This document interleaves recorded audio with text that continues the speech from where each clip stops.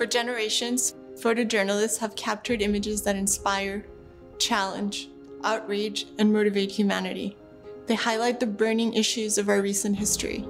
But behind every image is a photographer who may have faced extraordinary risks to take the picture.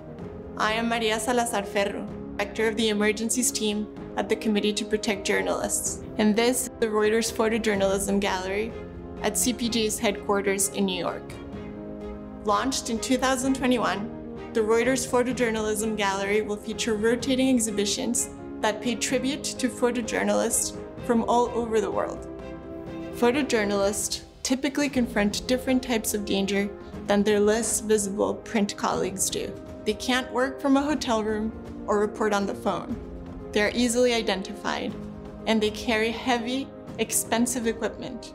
They often need to be on the front lines, literally putting their lives on the line to capture a photograph. That is why photojournalists are a vital part of the global media that CPJ defends. The Reuters Photojournalism Gallery honors their work and sacrifice and movingly illustrates the importance of photojournalism in preserving history.